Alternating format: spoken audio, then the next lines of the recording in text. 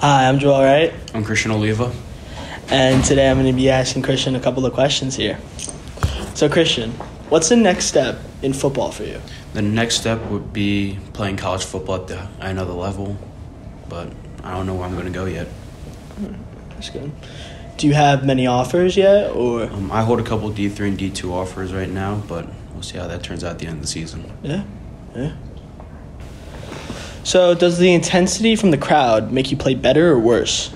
It definitely makes us play better. I feel like when we have a big play and the crowd's getting loud, it's hard to hear. I feel like that makes us play at a higher and harder level because we just feed off of the energy that they're giving us, and we want to make sure it just keeps getting louder for the other team.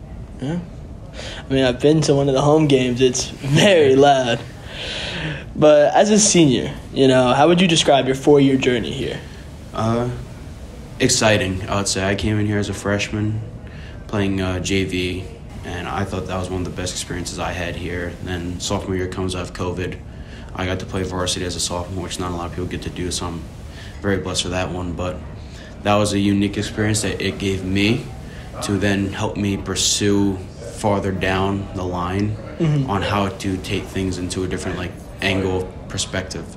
And now going into my senior season, everything's came full circle, and I'm with the guys I grew up with, playing town ball and travel ball, and now we're trying to make a run for it.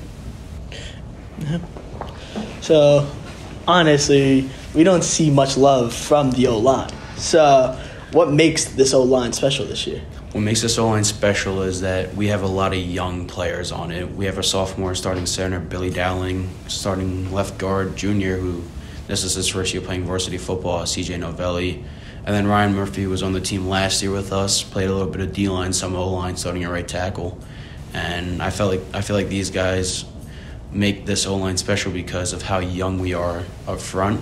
Teams weren't ready for how we were coming off the ball and how we were moving at the speed we were. So I feel like with the newer O-line we have, it's a different type of intensity we play with. Mm-hmm. Yeah. Well, thank you for your time. No problem.